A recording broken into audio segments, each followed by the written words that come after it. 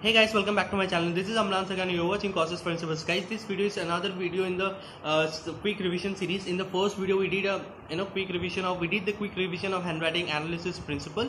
In this video, we are going to do a quick revision of the instruments that are being used in the handwriting analysis. Let me give you the disclaimer once again: is that this video is not for the beginners. It is for those who already have some kind of knowledge in handwriting analysis principles or the instruments used in handwriting analysis, because nothing will be discussed in detail over here.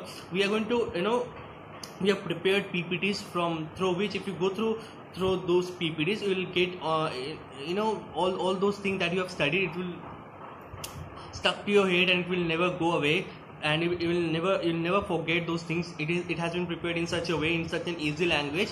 So let's get started with this video without any further delay.